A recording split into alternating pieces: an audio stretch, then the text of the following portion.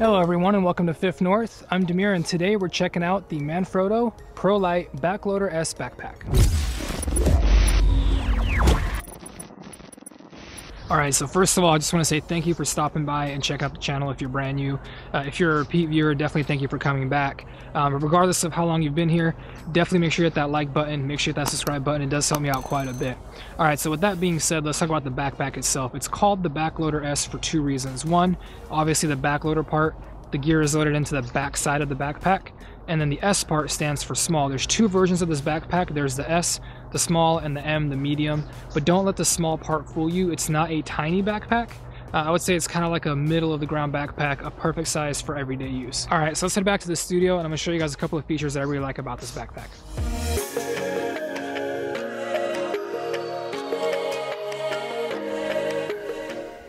Alright, so if you saw my video where I reviewed the Peter McKinnon Nomadic backpack, you might remember me saying that that camera bag was the last camera bag that I would ever need. Well, I was wrong. So the reality of it is I love my Peter McKinnon bag, but there's one major flaw with it. It is quite large. Don't get me wrong, it does a great job for when I'm traveling. I have enough space to fit all my camera gear and personal items for a nice 2 to 3 day trip.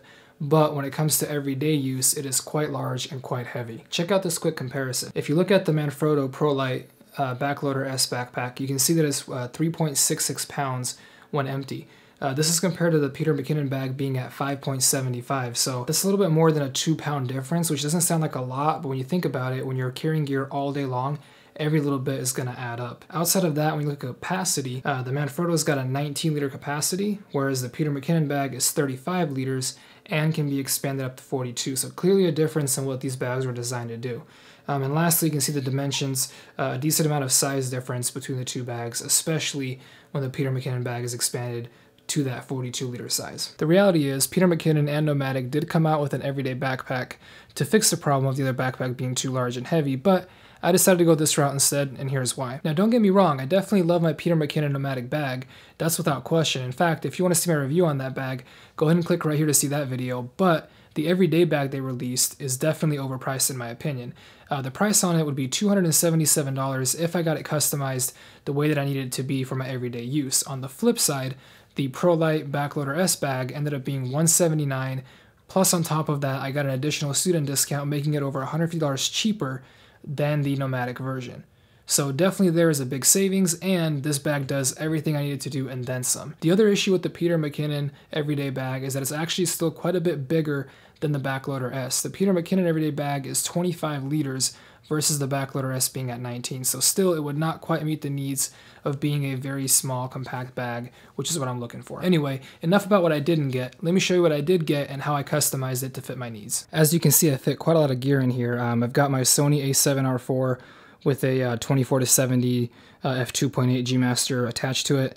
I've also got my 70 to 200 f2.8 G Master, 2 battery banks, my DJI Mini 2 drone, a 3 battery setup for the drone's controller, 2 separate wall power pucks, and the charger for the Sony battery. Now you'll notice how I've got it divided right now. You can make the entire section all camera gear, but I've instead chosen to go 70% camera gear and then 30% for this pocket right here. Let's flip over and I'll show you what the pocket looks like. So that 30% that I was talking about is actually up here in this pocket. If I open it up, you can take a look, and you can use this part for personal gear, or like in my case, I actually use it for additional camera gear that doesn't quite fit very well in the other compartment. So for example, I've got my camera strap.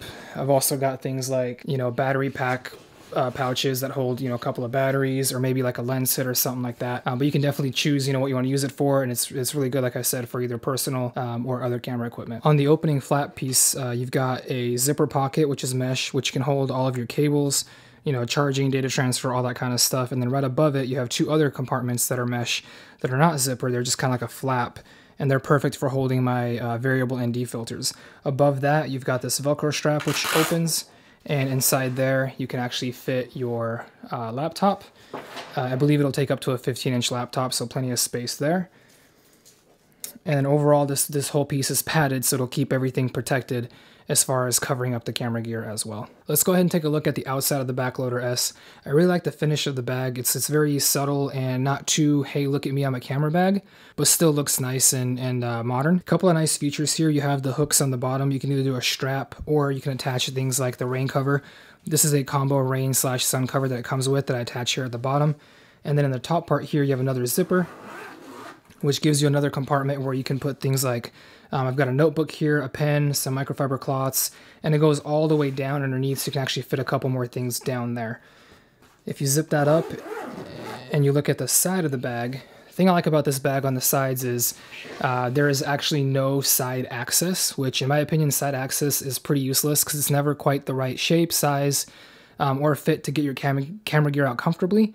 So I like having the no side access. That way you get more features on the sides. So for example, on both sides of the bag, you've got a magnetic slash stretchy material, not really spandex, but a stretchy material that opens up to let you put a water bottle or a tripod. If you do use a tripod, for example, you do get the strap up top to keep it more secure and from tipping over. So essentially with having two sides that are exactly the same, you can carry two separate tripods or two separate water bottles or one of each. Either way, you're good to go. Up from the strap, you've got another little compartment. It's a little pocket that actually hides a, let me get it out here. There we go. It actually hides a TSA compatible lock, and every single zipper on the bag has these metal wires on them, and they actually will all come to the end here, and you can clip them into the lock and keep your camera bag more secure. So really nice feature there. And it tucks away quite nicely if you don't want to use it. From there, if we go back to the top of the bag, you've got a nice grab handle, a little hanging hook, and then if you go to the other side, you have exactly what I was talking about, which is another water bottle slash tripod holder. I love the bottom of the bag. If you look at it, it has these very deep ridges that actually stick out. They're pretty thick, about the thickness of my finger, and they're very heavily padded, so it'll keep the bag stable when it's sitting up, but it'll also keep the bottom of the bag padded to keep your gear from getting damaged. All right, so last but not least, let's look at the back of the bag.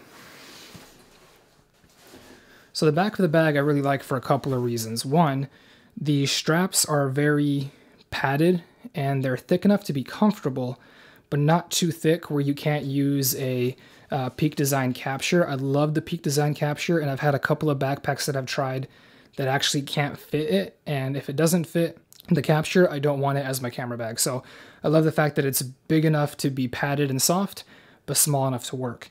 You also get a chest strap right here to clip yourself, make it a little bit more comfortable.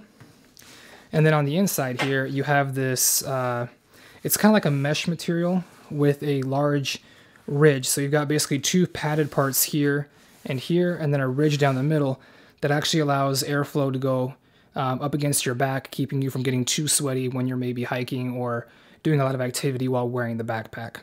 Also on the other side here, you have, actually it's on this side, you've got a handle. This handle is good for grabbing the bag from the side, or if you have a roller suitcase and you want to put this bag on top, you can slide the handle through there to keep the bag from falling off of the roller suitcase. So as you can see, overall the build quality is really good. It's a good looking backpack, it's a light backpack, and I just really like the fit and finish of it overall. At this point, I've owned the Manfrotto Pro Light Backloader S backpack for a little bit over a month, and I do have to say that I'm extremely happy with it. It has hit every point of need when it comes to an everyday backpack, from the customization of being able to do 100% camera gear or a 30-70 split, from the build quality, the size, and the weight. There's really no room to complain. If you're looking for a bag to meet that everyday use case, is a perfect example, and I would highly recommend it. I would definitely buy it again 10 out of 10 times. With that being said though, if you do like this video, I definitely do appreciate it if you hit that like button for me. And if you haven't already, hit the subscribe button and the notification bell, that way you know my next video comes out. I hope you all have a great night, and I'll catch you in the next video. Peace.